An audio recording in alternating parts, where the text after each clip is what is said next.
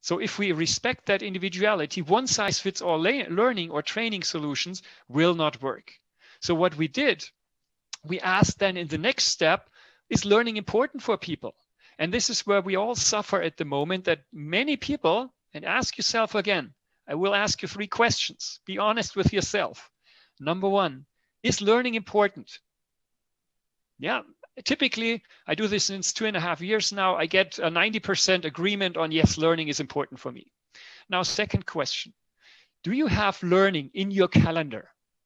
Do you block time for learning? And typically now I get only 10% agreement.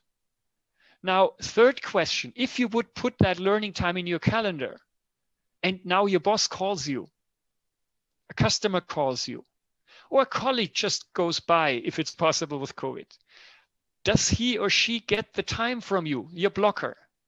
And if you said yes now 3 times, of course, then we have to rethink, hey, learning is important, but it's not in my calendar. And we all know what's not in the calendar doesn't happen.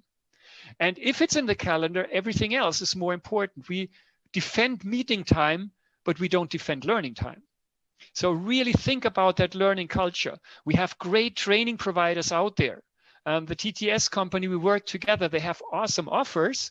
But if you don't realize a real good learning culture, where people that have time or make time even better for learning because it is a priority for their own future, then all those different offers you make them might not fulfill their full potential.